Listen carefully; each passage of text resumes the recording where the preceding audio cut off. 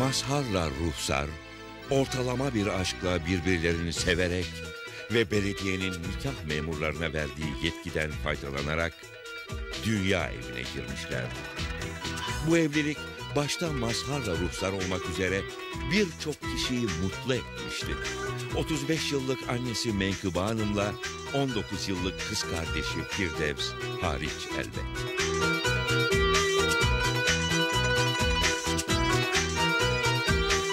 Girdikleri bu dünya evi klasik Türk dünya eviydi. Ruhsar, kaynanası Menkıbe Hanım ve görümcesi Firdevs'le şiddeti vasatın hiç de altında olmayan bir sürtüşme içindeydi. Bu sürtüşmelerde her zaman olduğu gibi haklı bir taraf yoktu elbette. Zavallı Mazhar iki arada bir derede kalmıştı.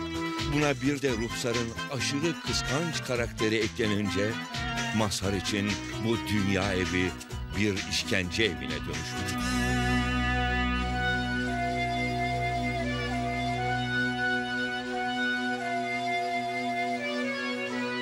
Fakat trikotajla hiçbir ilgisi olmadığı halde sürekli ağ ören kader yine ağlarını örmüştü. Zalim kader Ruhsar'ı bu dünyadan alır ve tüm fanilerin gitmek zorunda kaldıkları ahiret evine çok erken gönderir. Ama bu göç hikayemizde bir sona değil, aksine komik olayların başlamasına neden olacaktı.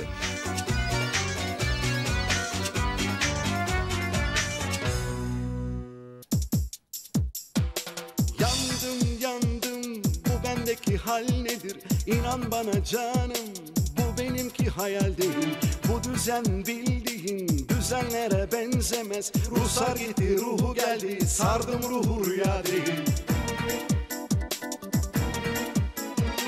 Döktür döktür bir o yana bu yana, aklım başımdan gitti, vay bana vaylar bana. Bu düzen bildiğin düzenlere benzemez. Ruhsar gitti, ruhu geldi, sardım ruhu, inan bana. Şaştık kaldık afalladık, vay canına şimdi yandık. Akıllara zarar valla, Ruhsar gitti ruhla kaldık. Şaştık kaldık afalladık, vay canına şimdi yandık. Akıllara zarar valla, Ruhsar gitti ruhla kaldık. Ruhuna sağlık, Ruhsarcığım ölmemiş. El alem utansın, o beni terk etmemiş. Gel şöyle otur Ruhsar yanı yanı başıma. Görsün millet, hayal gerçek yan yana. Ruhuna sağlık, Ruhsarcığım ölmemiş. El alem utansın, o beni terk etmemiş. Gel şöyle otur Ruhsar yanı yanı başıma. Görsün millet, hayal gerçek yan yana.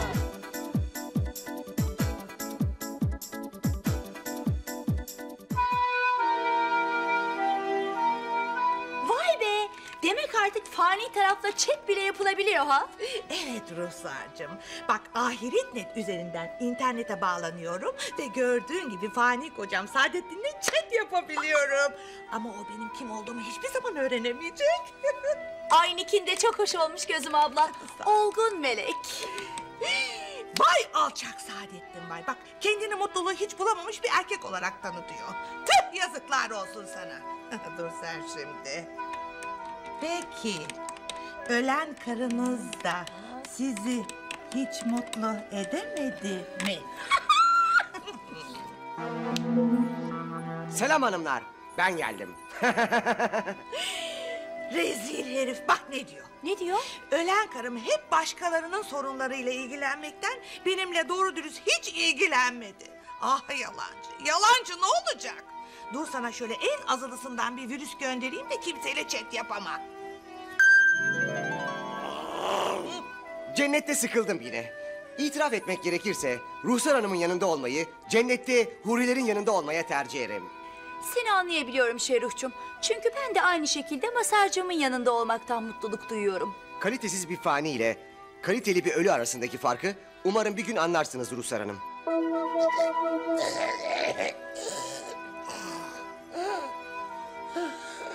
Artık niye boğulmuyorum?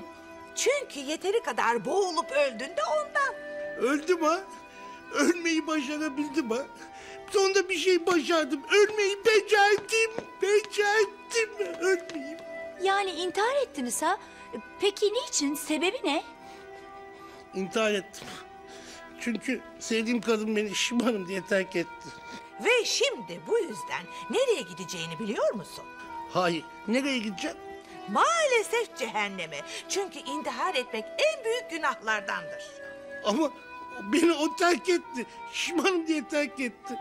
O beni terk etmeseydi ben de intihar etmezdim ki.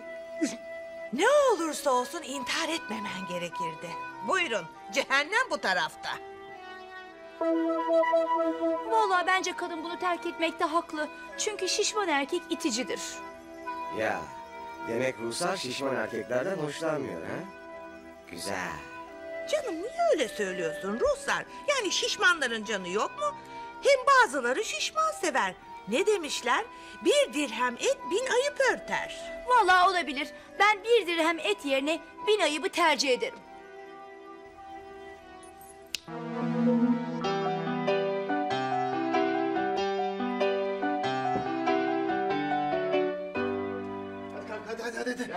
Geldim be, acele ettirme ya. Ne olacak, daha 17 dakika 33 saniyemiz var. Ayrıca bir sürü de mazeretimiz var. Bir sürü mazeretimiz var, nasıl yani? Tabii. Annem öldü 1. Arabanın lastiği patladı 2. Yolda gelirken araba bozuldu 3. Trafik çok yoğundu 4. Asansörde kaldık 5. Bir çukura düştük çıkamadık 6. Bir sürü mazeret var. İşe geç kalmanın 1001 türlü mazereti diye kitap yazarız be kanka. Ulan kanka sen var ya, sen sinsi bir yılansın ha. Avuçlama ya. İşte bir balon gibi şişireceğimiz adam burada. Birdenbire sihirle şişmanlatırsam Ruhsar anlar. Kendiliğinden şişmanlamış gibi olmalı. Ben bakıyorum 100 defa geç kaldım. Yeni kilolarınız hayırlı olsun Mazhar Bey. Sürme Allah aşkına. Çok güzel görünüyor. Oğlum dur ya, elleme şunları. Hazır Mazhar Bey. Tamam hadi gel kahvaltı yapalım kanka. Orası benim yerim oğlum. Sabah sabah uğurunu kaçırma kahvaltımı. Ben aslında aç değilim ama... Madem hazır yerim. Tamam. Taze sıkılmış portakal sularını. Sen sana Tatyana be. Hemen için ki vitaminleri kaçmasın. Tamam. Sağ ol Tatyana, çok Afiyet teşekkür ederim. olsun. Hadi bakalım hadi saatine. Hoppa. Nefis. Harikaymış ya.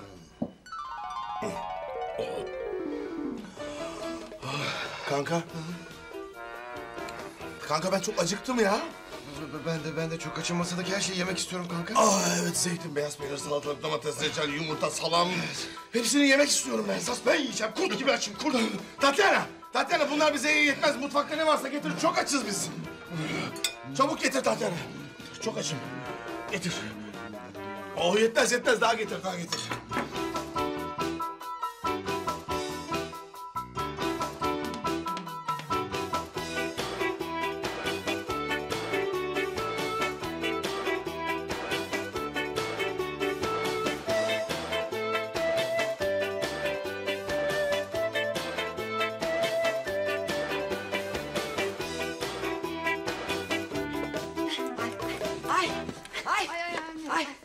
Ay sağlıklı yaşayacağım diye öleceğim valla.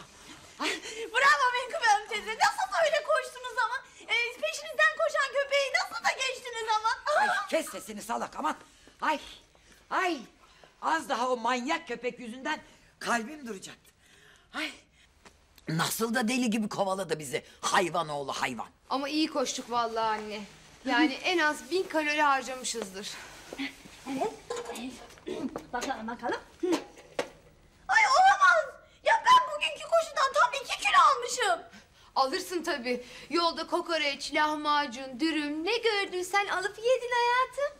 Ya ben karar verdim, bir daha koşmayacağım. Herkes koşarken kilo veriyor, ben kilo alıyorum tam tersine. Ay ben de koşmayacağım. Ay yani kilo vereceğim diye kudurup el aleme rezil mi olacağım? Aslında en güzel zayıflama şekli göbek atmakla oluyormuş Menkıbe Hanım teyze. Ay göbek atmakla mı? Ay nasıl yani? Bildiğimiz göbek atmak canım. İşte böyle bakın. Eğer siz beni Mazhar Bey'le evlendirirseniz 40 gün 40 gece düğün yapıp böyle göbek atardınız. Vallahi böylece en az 10 kilo verirdiniz, yalan mı? Dur bakayım dur. Doğru vallahi doğru söylüyorsun. Şimdi bir gün bir gece göbek atmakla eğer 250 gram verirsem o zaman 40 gün 40 gece göbek atmakla tam 10 kilo veririm. Tabii ya. Anne ne duruyoruz? Yürüyün Mazhar Bey'e gidiyoruz. Evet. Yürüyün bakalım kızlar. İlk hedefimiz 40 gün 40 gece düğün için Mazhar'ın evi. İleri marş. Hey! Pes vallahi yani. Biz zayıflamak için abimi evlendirmediğimiz kalmıştı. Yani istersen bir dahaki sefere de Orta Doğu'daki barışı sağlamak amacıyla abimi evlendirmeyi deneriz. Sen bir kere konuşma da yürü. Önce sen abini kendin için evlendirmeye çalıştın salak abdi. Abin evlenmeden vallahi de billahi de sen rüyanda bile evlenemezsin. Rüyana girer engel olurum, anladın mı? Yürü hadi koy yürü. Eminim Sen de in oradan yürü. Yürü. Tamam. Rüyama da girersin. Çok güzel kanka. Nefis. Oh ye kanka ye. Ha kanka. Kanka ben kendimi durduramıyorum. Midem bir türlü doymuyor. Benim de öyle kanka. Bu gece işe geç de gidemeyeceğiz. Hiç gidemeyeceğiz. Hem doyma duygum hiç kalmamış galiba. Aynen benim de öyle. Mazhar Bey mutfakta hiç kahvaltılık kalmadı. Ne? Siz hepsini yiyip bitirdi. Ne? Kahvaltılık kalmadı mı? Ne diyorsun be? Ben hala doymadım ya. Dur. Git benim eve. Benim evdeki yiyecekleri de getir. Çok iyi düşündün. Bravo kanka. Elini çabuk tut ha. Elini çabuk tut. Allah. Ah deli kız ah. Ta Japonya'dan gelen bir yağmura atlayıp gitti. Aşk tabii hiçbir engel dinlemiyor. Aşkın sağlıksız bir duygu olduğuna inanırım hep. İnsan kalbiyle değil, beyniyle hareket etmeli. Kalp sürekli yanıltır ama beyin genelde doğru karar verir. Oho, maşallah maşallah. Ruhsar bu ay tam 84 tane sihir yapmış. Gözüm abla, artık hayaletlerle ilgili bilgiler de bilgisayarda var mı? Tabii baksana ölü, fani, hayalet, günah, sevap hepsi tek bir otomasyonda birleştirildi. Ya ilginç. Aa, sen de kimsin? Ben bir uzaylıyım. Uzaylı mı? Peki ne işin var burada? Ne işim olacak canım? Öldüm, buraya geldim. Hoppala. Ama bizim uzaylılar için yapılmış herhangi bir yerimiz yok ki çocuğum. Ama öldüğüme göre benim de cennete veya cehenneme gitmem gerekmiyor mu? Ay evet karışık bir durum ama ancak bunu yetkililere sorarak çözümleyebiliriz.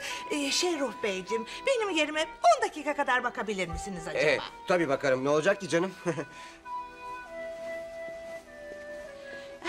Buyurun gidelim Sayın Uzaylı Bey.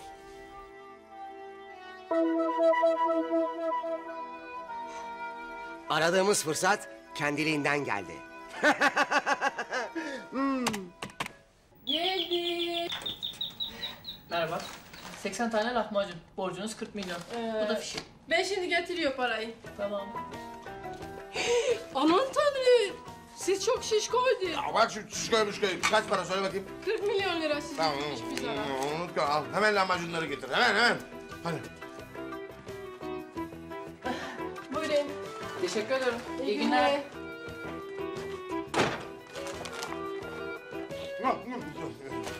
Ne güzel sıcak. Oh. Tatyana kebaplar nerede kaldı ya? Arasana şu kebapçıyı. Ya aradı şimdi geliyor yolda. Alt tarafı 35 porsiyon Adana kebapla 25 tane şiş dürümü yarım saattir getiremediler be. Ben geldim. Mazhar, gözlerime inanamıyorum. Bu ne hal böyle? Ruhsar ne olursun yardım et. Doyma duyguma engel olamıyorum. Bir türlü doymuyorum. Yedikçe yiyesim geliyor. Ne oldu kanka, lahmacunla mı konuşuyorsun? Ruhsar ne olur bizi zayıflat. Yani en azından beni zayıflat. Sen sadece yemek yiyerek mi bu hale geldin? Başkasının sihir yapmasıyla değil yani. Onun canım ne sihiri? Saatlerdir durmadan yemek yiyoruz. Yemekten çeneme ağrılar girdi. Artık çiğnemeden yutuyorum. Yağmurlar kesiliyor aşkım. Gitmek zorundayım. Ya ne olur bizi düzelt de öyle git ya Ruhsar be. Tüh be. Sihir beni ıskalayıp gitti, vazoyu zayıflattı. Olsun. Bir daha geldiğinde beni zayıflatır. Sizin kebaplar geldi. Oğlum gelsin. Geldi. Gelsin kebaplar gelsin. Nerede bakayım o evlenme özürlü budala ha? Burada mı? Burada. Ay. Ne oldu sana böyle minik kuşum? Bunun minik kuşluk hali mi kalmış Meykıbe Hanım teyze? Bu resmen tombal kuş olmuş. Seni bu hallerde de mi görecektim? Mazhar evladım ne yapmışsın sen kendini böyle tövbe tövbe. Ay çek ama çek ama görmesin seni.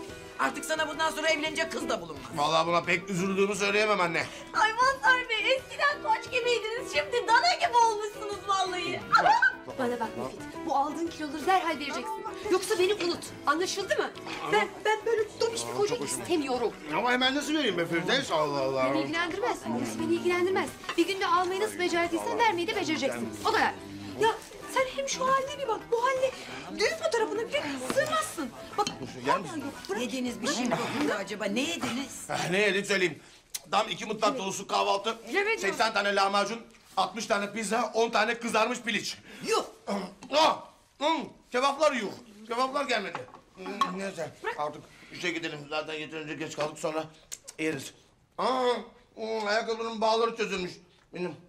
Tatyana, çabuk gel ayakkabılarımı bağla. Geldim. İyi yaptın, gel.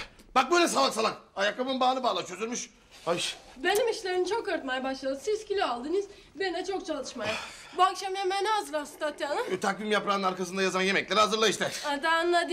Hani bugünkü sayfanın arkasında yazan bugün ne pişirelim yemeklerini. Yok be yok, onu demiyorum. Bugün olur mu? Ocak ve Şubat aylarının takvim yapraklarının arkasındaki bütün yemekleri istiyorum. Hepsini. 2 aylık yemeğin hepsini mi? Evet. Gerçi Şubat'ta 3 yaprak eksik ama ne yapalım? İdare edeceğiz artık. Olacak o kadar.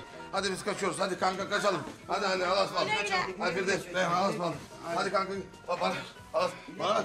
Asansöre binmeyelim bu halde, tehlikeli olur. Evet. Yani 3 kişi sen, 3 kişi ben, 6 kişi ederiz değil mi? Tehlikeli olabilir sanki.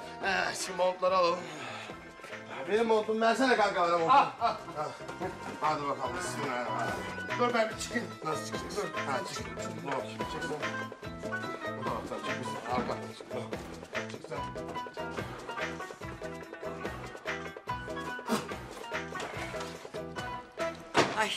Ay üstüme iyilik sağlık. Küçücük bir mürüvvet göremediğim gibi daha da beteri koskocaman bir bekar evlat görüyorum. Nedir benim başıma gelenler bilmiyorum ki. Siz hiç merak etmeyin Menkıbe Hanım teyze. Ben de Mazhar Bey gibi kilo alarak ona uygun bir gelin adayı olacağım. Mazhar Bey şişmanlayarak benden kurtulamaz.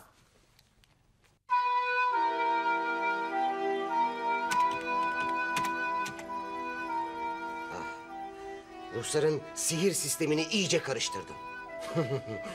Artık Ruhsar'ın Mazhar'ı sihirle düzeltmesi mümkün olmayacak.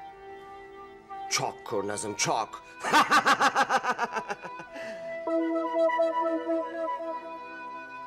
Oh neyse, sonunda halledebildik. Ya sevindim. Nasıl hallettiniz? Uzaylıları da normal insanlar gibi aynı yere koymaya karar verdiler. Herhalde uzaylılar için ayrıca bir cennet yapacak halleri yok. Doğru. Tabii ki haklısınız. Ben yokken gelen giden olmadı değil mi Şerruh Bey? Yok olmadı. Her şey bıraktığın gibi. Güzel. Ne yazık ki ben geldim. Üf ya üf. Hayrola yine ne oldu Ruhsar?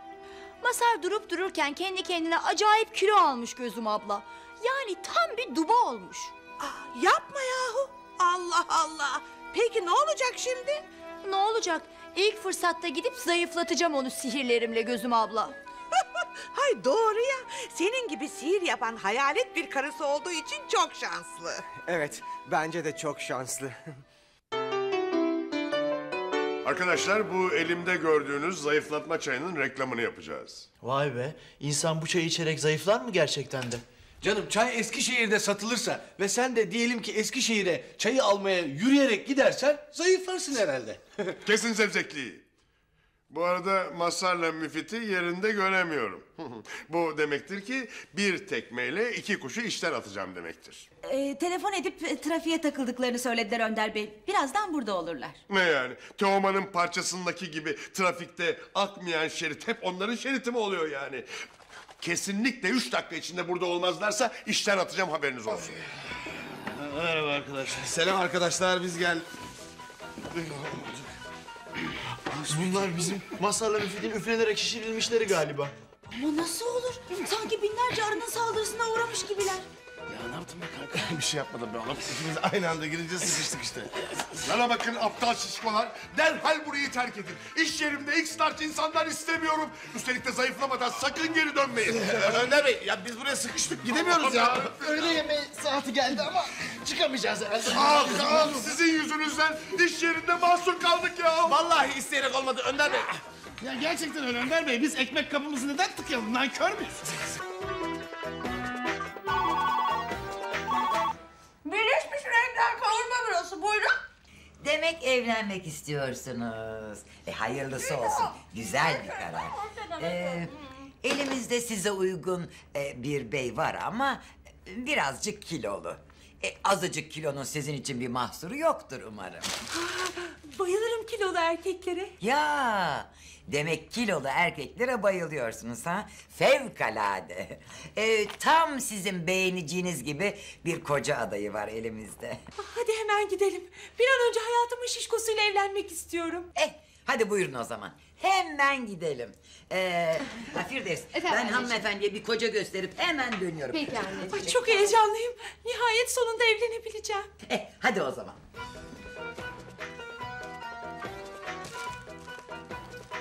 Ay ne yapsak acaba? Birilerini çağırıp kapıyı yıktırıp genişletsek mi? Ya da itfaiye mi çağırsak acaba? Ay yapmayın Önder Bey. Gazetelere, televizyonlara çıkarıp bizi rezil ederler ya. Rezil olmaktan utanan böyle bir günde fil gibi şişmanlama. Hep birlikte iterek açmaya çalışalım. Evet, deneyelim bakalım. Arkadaşlar. Hadi. Hadi bu tarafa. Nasıl kalkacağız ya? Düşürdüğünüz gibi kaldırın bizi. Çabuk kaldırın bunları buradan. Gözüm görmesin, işten kovuyorum. Ve zayıflamadan da katiyetle gelmesinler. Çabuk, çabuk.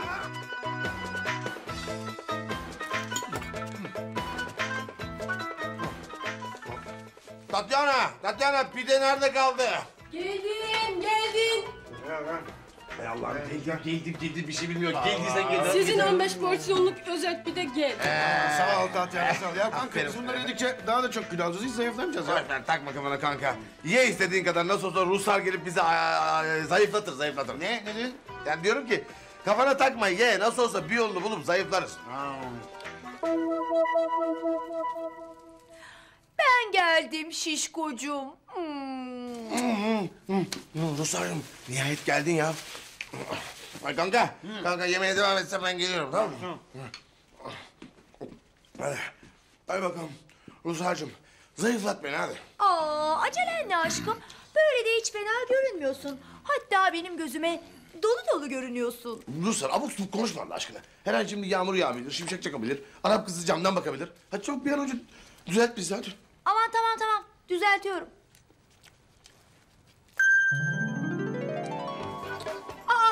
Bu bıyık da nereden çıktı şimdi?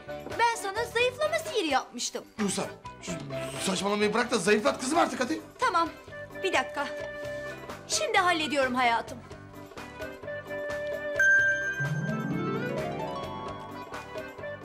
Hayda! Ne oluyor bana ya? Niye istediğim sihiri yapamıyorum? Alo kime diyorum? Ben sana ne dedim? Ben ayaklarımı uzat mı dedim? Zayıflatacaksın unuttun mu? Hadi. Ay biliyoruz herhalde salak değiliz ama olmuyor. Kanka hadi gel ha pideyi bitireceğim vallahi. Sen ye benim biraz iştahım yok ye. Sen böylesin. Üf ya. Neyse bari en azından ayakları düzelteyim.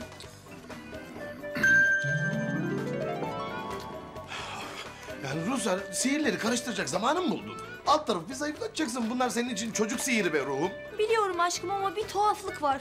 En iyisi gidip ben bir Gözüm ablaya danışayım. Merak etme aşkım yine geleceğim. İyi tamam sor gel hemen düzelt bizi. Geldim. Hoş geldin. Merhaba Tatyana. Valide Sultan geldi. Eyvah bana uygun birini getirmiş. Ah tombul kuşum bak. Sana Filnur Hanım kızımı tanıştırayım. Mazhar, Filnur. Memnun oldum. Tam hayalimdeki erkek tipisiniz. Hayalinize sığabildiysen bravo vallahi. Benim minik kuşum yani şimdi tombul kuşum işte böyle neşeli şişmanlardandır ya. Hem de çok şakacıdır. Ay bayılırım. Hem şişman hem de şakacı erkeklere. Yok ben diyet yapıyorum yani zayıflayacağım şişman kalmayacağım. Ayrıca bir daha da şaka yapmayacağım. Hep ciddi olacağım.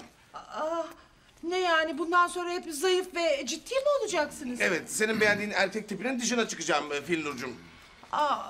O halde ben de sizi istemiyorum. İzin verir misiniz? Merhaba. Yoksa siz de zayıflayıp ciddi bir erkek olmak mı istiyorsunuz? Eğer istemiyorsanız sizinle evlenebilirim. Yok, ben de Mazhar'ın aynından olacağım. O halde ben de gidiyorum. İğrenç birer zayıf olun da görün gününüzü. Güle güle Finnurcuğum, güle güle. Edepsiz. Ben sana ne evlenmelik kızlar buluyorum, sen neler yapıyorsun? Yazıklar olsun. Finnur bir dakika dur kızım, dur geliyorum. Finnur, bak ama ne diyeceğim Finnur, dinle beni bir dakika. Gözüm abla, yaptığım sihirlerde bir tuhaflık var. Ne gibi bir tuhaflık var Ruhsar'cığım?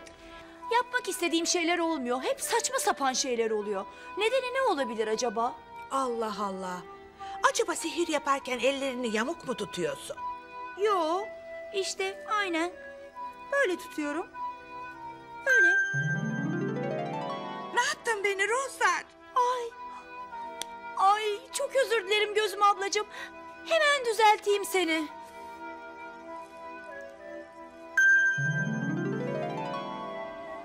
Ay iyice saçmaladığının farkında mısın? Vallahi bu sefer hakikaten düzelteceğim. Dur yapma, istemiyorum.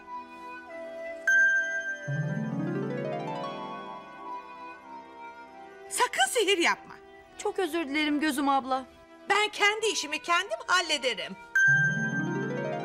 Gördüğüm kadarıyla sihirlerinde çok ciddi bir problem var Ruhsar'cığım. Senin bu durumda sihir yapman ateş hattına medyum olarak katılmaktan daha tehlikeli. 7 paket makarna. 10 tane çikolata. 5 kangal sucuk. 2 tane helva. 30 yumurta. 10 ekmek daha. Tamam Maskar Bey, hiç merak etmeyin, hemen gönderiyorum. Lan muhterem Maskar Bey'in yeni siparişleri var. Öteki siparişleri vereli 10 dakika olmadı daha Muhteşem abi. Ben de anlamadım ama istiyorlar oğlum. Bunlar evlerinde dinozor falan mı besliyorlar Muhteşem abi? Hadi be, sallak. Niçin dinozor beslesinler ki? Jurassic Park'ta mı oturuyorlar sanki? Ha, doğru söylüyorsun be Muhteşem abi. Apartmanlarda hayvan beslemek yasak. Ben de o yasaklara uyaraktan kuşlarıma yemek vermedim. Hepsi öldü Muhteşem abi. Vallahi hepsi öldü. Aferin be kuş beyinli. Konuyu ne güzel anlamışsın.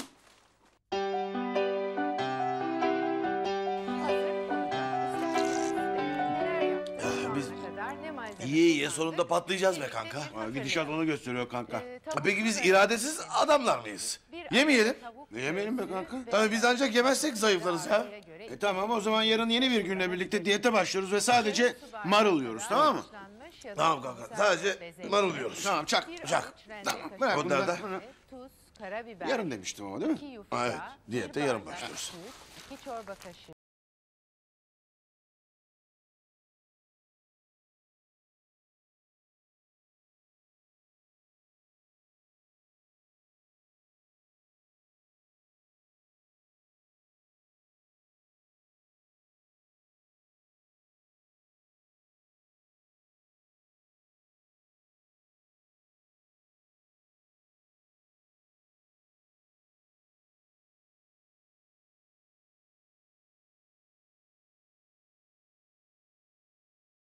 Yemez kadın.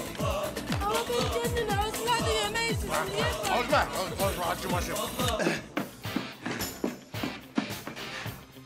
Ha gayret Niko, ha gayret. Bu yağlardan kurtulana kadar sürekli spor yapacağız. Kanka, ne kadar kalori yakmışızdır sence? Bu alet Norveç malı olduğuna göre 100 Norveç kalorisi yakmışız. Bu da çapraz kurdan eşittir 250 Türk kalorisi. Kanka, biraz ara verelim mi ya?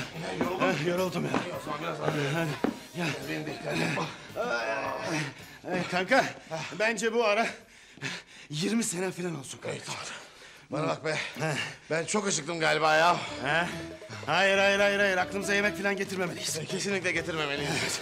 Hele yoğurtlu İskender ve kumpir gibi şeyleri hiç düşünmemeliyiz. Evet, yarım ekmek arası kokoreçle şöyle nefis bir pizzayı asla düşünmemeliyiz. Evet, hele tereyağlı pişmiş ıspanaklı börekle yanında buz gibi ayranı hiç düşünmeyelim. Ya mantığıyla pastırmalı paçanga böreğini düşünelim mi? Bence düşünmeyelim. İçli köfteyle çiğ köfteyi de düşünmeyelim kanka.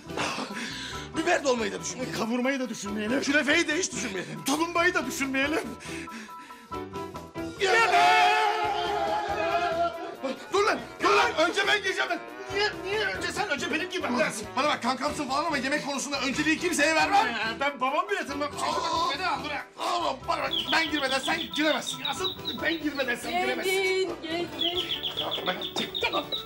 Selam Mazhar Bey. Sizin gibi şişkolaşmaya başlamış mıyım? Vallahi bilmiyorum. Ben iyileştikçe etrafımdaki her şey küçülüyor gibi geliyor bana. Mazhar Bey sizin gibi şişko olmak için ekmek arası vitamin hapları alıyorum. Nasıl? İyi yapıyor muyum? Ver onu bana ben yiyeceğim. Ya verin ekmeğimi bana. Siz yeteri kadar şişmanlamışsınız. Ben de şişmanlamak istiyorum. Hayır vermem. Çok da lezzetliymiş. Olacak Mazhar Bey. Kilo alıp beğeneceğiniz bir kız olmamı istemiyorsunuz değil mi?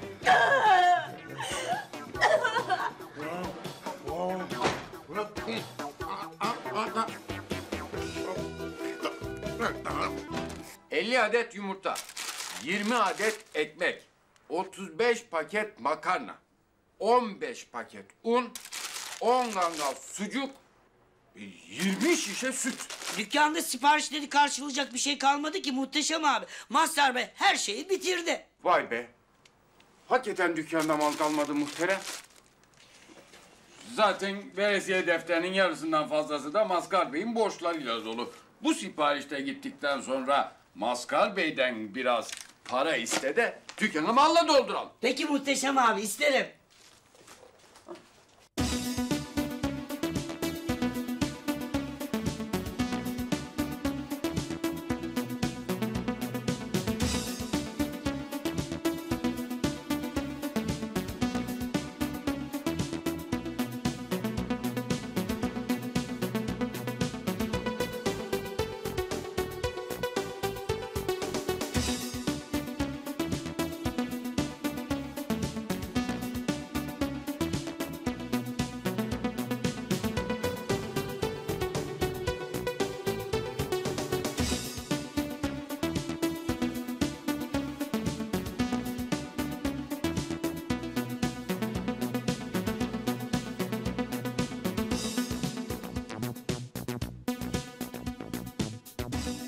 Ekmek geliyor. Gönder ekmeği. Elma geliyor. İyi.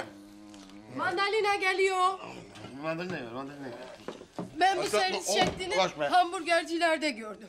Onlar da böyle hazırlıyorlar hamburgeri, cheeseburgeri. Kanka ben artık çatlayacağım ama yine de doymuyorum ya.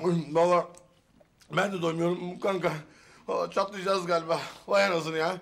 Kaderde çatlayarak ölmemiz de varmış. Geldim. Ben geldim. Heh, sipariş. 20 pide siparişiniz. 10 tane kızarmış piliç siparişinizi getirdim. Ben de 50 lahmacun 20 aynen siparişinizi getiririm. Burada parayı alayım.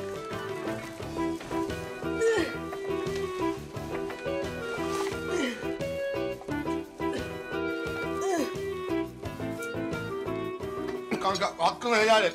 Herhalde bu son siparişlerden sonra patlarız. Bence de patlarız kanka.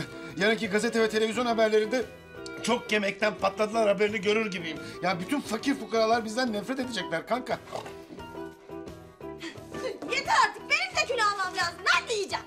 Bıraksana ya. Ya bıraksana ya onlar Mazhar Bey'le kanka Bey'in yemekleri. Vay be. Benim de almam gereken 20 kilo var tamam mı? Bu pirinçleri de ben yiyeceğim. Ya senin gözlerin aç mısın nesin ya? Ya sana ne oluyor? Bırak ya. Ne oluyor? Bırak kız yiyecek değil misin? Bırak ellerini. Ben de şişko olmak istiyorum. Ya ben de Olmaz. Git bas yerde şişko ol. Aptal sen. Ulan bizi aç mı bırakacaksın ha? Ya ben de şişko değilim. Deli be. Bizim gıdalarımızı yiyor. Bak yine kapı. Tatyana. Gel buraya bak. Gelen o manyaksa sakın içeri alma gırtlağını sıkarım. Ya anladım. Bizim Geldi. yemeklerimizi yiyor. Küçük bir adam geldi. Küçük adam kim? Allah! Gel. Yemekler geldi. Yiyeceklerin hepsi tamam mı? Hepsi tamam değil. Dükkan tam takır bomboş kaldı. Muhteşem abim dedi ki kalan borçların hepsini ödesinler dedi. Ne kadarmış borç, ne kadarmış? 1 milyar 256 milyon. Oha! Ne yedik de o kadar borç oldu be? Yemişsiniz ki Muhteşem abim parayı tamamını istiyor. Bana bak bunları yer, üstüne seni yer, tatlı niyetini yer. Muhteşem abi diyelim ha. Yürü lan, yürü. Bizi burada aç bırakacaksınız. Yürü. Sucukları yiyelim, sucukları yiyelim. Oo, görmeyelim, Mazhar Bey bayağı semirmiş.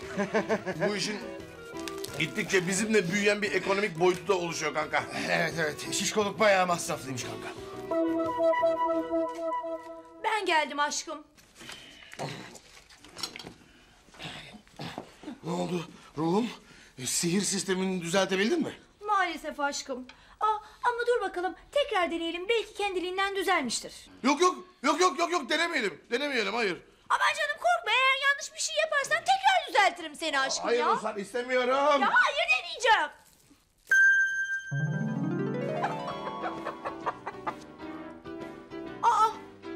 Bu tavuk da nereden çıktı şimdi? Hey, ben Şerruh'um. Aşkım ama bu nasıl olur? Az daha yanlışlıkla ben hem tavuk hem de şerruh oluyormuşum. İyi ki bana isabet etmemiş o şey. Ben burada transparan haldeydim. Ruhsar'ın ayarsız sihiri yanlışlıkla bana isabet etti. İyi olmuş. Sen de gizli gizli milletin evinde dolaşmasaydın. Yalvarırım, yardım et bana Ruhsar. Uzun bir süre böyle tavuk olarak kalamam. İyi ama ne yapayım, benim sihir ayarlarım bozuk. Seni şimdi bu sefer de başka bir şeye çevirirsem kızma bana, olur mu? Dur bir dakika. Sihir ayarlarını öbür taraftaki bilgisayardan düzelt de gel. Öbür taraftaki bilgisayardan mı? Peki sen nasıl düzeltileceğini nereden biliyorsun? Çünkü ben bozdum. Ne? Sen mi bozdun? Evet, itiraf ediyorum. Mazhar'ı da ben şişmanlattım. Vay alçak lavuk tavuk. Bu tavuk da nereden çıktı kanka? Bu mu? Bilmem kanka. Bir ara almışızdır herhalde. Ne duruyoruz? Kesip yiyelim bu tavuğu. Tamam, kesip yiyelim bu alçağı. Hey durun, saçmalamayın. Şimdi de bu tavuk. Yok senin boş ver. Kalk yakalayalım şu adi tavuğu. Hey durun, yapmayın ya. Ben Şerruh. Kesmeyin beni. Ya yapmayın. Şerruh. Ya yapmayın ne olur. Kesmeyin. Ay, gidip bir an önce sihir ayarlarını düzeltsem iyi olacak.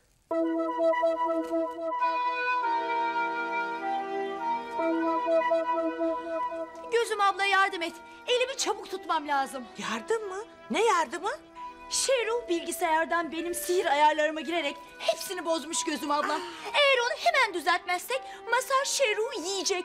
Böylelikle hem Şerruh yok olmuş olacak hem de Mazhar'cığım belki de şişmanlıktan çatlayıp ölecek. Ay dur şimdi kafam karıştı. Yani şimdi kim çatlayacak, kim patlayacak, kim kimi yiyecek? Ay vallahi hiçbir şey anlamadım Ruhsar.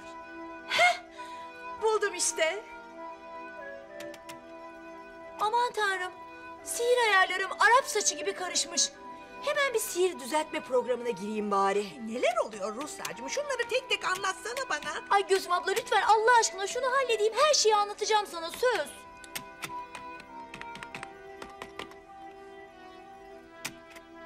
Tamam, sihir ayarlarım düzeldi. Artık gidebilirim.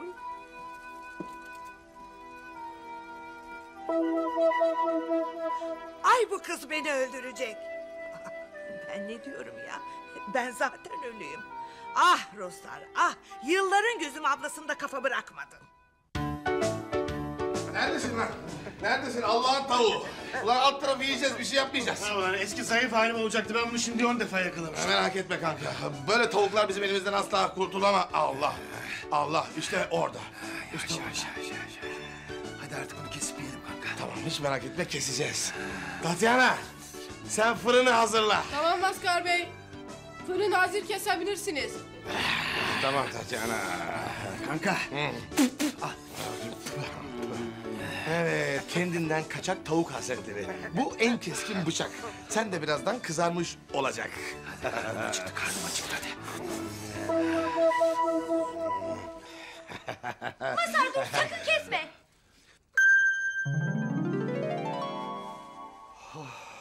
Oh be, sağ olasın Ruhsar. Dua et, kurtardım seni. Yoksa ruhun da ölecekti. Evet, ateşte yanan ruh ölür. Ben de az kalsın fırında yanacaktım. Nereye gitti bu tavuk kanka? Bilmem, buralarda bir yerlerdedir herhalde. Şunu da alsana benden. Ay, korkarım zaten. Gel bili. Ulan bir tavuğa sahip olamıyorsun be kanka. Gel bili. Neyse ben gideyim artık. Tekrar teşekkür ederim Ruhsar. Beni utandırdın. Umarım utandırmışımdır. Gel bili. Gel yavrum, gel buraya. Hadi Ruhum hadi. Hazır sihir gücün düzelmişken beni eski filinta gibi halime döndür. Hadi. Hemen aşkım. Güle güle şişman kocacığım.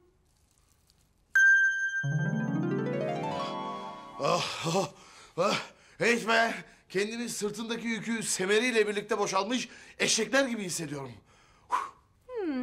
İlginç bir benzetme. Yok ya tavuğu kaçırdık be kank. Aa! Kanka sen nasıl zayıfladın böyle birden? Ben mi kankacığım sen yokken ben burada kendi kendime bir zayıflama yöntemi buldum. Yöntem mi buldun? Nasıl bir yöntem peki bu? Şöyle gözlerini kapatıyorsun kendi kendine 3 defa ben şişko değilim, ben şişko değilim, ben şişko değilim diyorsun. İşe yarıyor mu peki? Belli olmuyor mu salak? Oluyor. Ya. Evet. Yapayım ben de. Hadi sen de dene kapat gözlerini 3 defa ben şişko değilim de. Hah. Ben şişko değilim. Ben şişko değilim. Ben şişko değilim.